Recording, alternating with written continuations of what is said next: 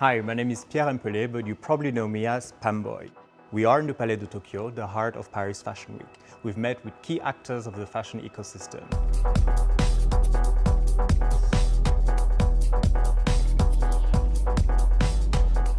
Fashion designer Olivier Roustin, who is celebrating 10 years at Balmain, Kevin Nompix and Florentin Glemarec of Egon Lab, and Spencer Phipps of Phipps. They all discussed creativity in those difficult times.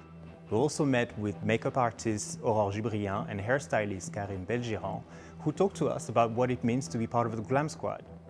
We've had a conversation with Kevin Tequinel and Charles Levet of the creative agency Maybe. They are also the creative directors of L'Uomo Vogue. Lucien Pagès, PR extraordinaire, talked to us about his story and how important is his job in today's climate. Talent agent and casting director Ibrahim Assou Tarouid, model agent Liana Soulier expressed their views on diversity and inclusion. If there's one thing to remember is that fashion people are extremely resilient.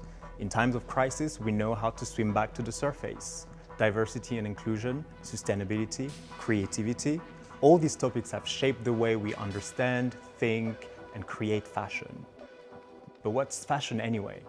Fashion is the most memorable historical reminder, and for many of us, it's the way to escape reality. And you know what? Paris is still the capital of fashion.